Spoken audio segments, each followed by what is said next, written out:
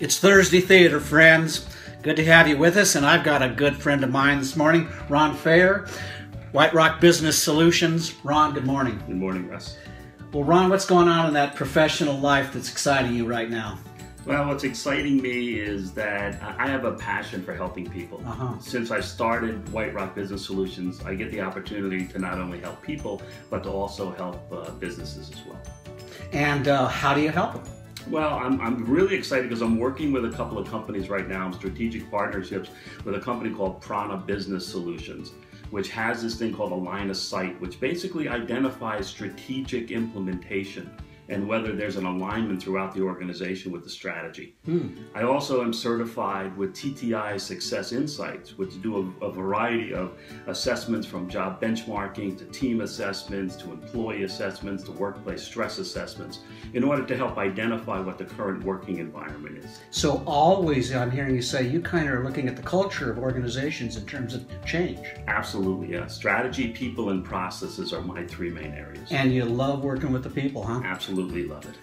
That's good news. You gotta love people to do what you're doing, huh? That's exactly right. That's exactly right. Well, one of the things I observed, Ron, about successful business professionals is they have something going on in their personal life as well, where there's exciting give back. So can you describe something happening in your world? Yeah, well, about 14 years ago, I helped to start a ministry with a church in order to help people in job transition.